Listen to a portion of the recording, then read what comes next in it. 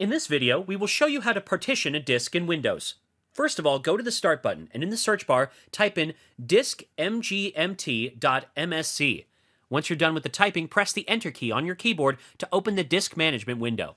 Now go to the View tab, and under the top category, choose Graphical View. You notice that the new view will come into effect right away. Right-click on the unallocated region and select the New Simple Volume option. As a result, the wizard will open up. Over here, set the size of the new partition. Once you're done, click on the Next button and assign the driver a letter of your choice.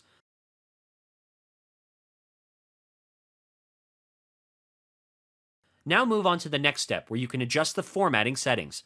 Once completed, click on the Next button, and you'll be displayed with a confirmation that you have successfully completed the wizard. Click on the Finish button to exit. You'll be returned to the Disk Management window.